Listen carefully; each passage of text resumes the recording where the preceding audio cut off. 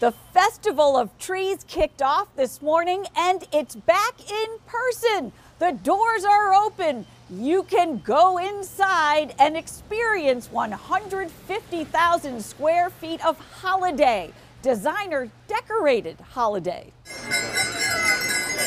We have more than 500 trees, wreaths, and gingerbread houses covered in lights, covered in all kinds of magic. The Festival of Trees has returned to the Maryland State Fairgrounds in person at the Cow Palace for the first time since 2019.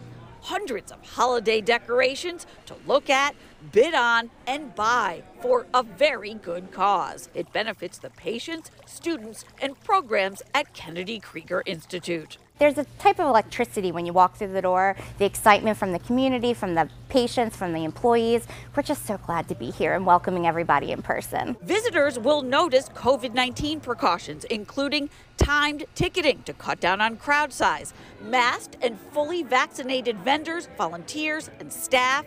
Masks are preferred, though not required for attendees as well, since the folks working this event also work with critically ill patients every day.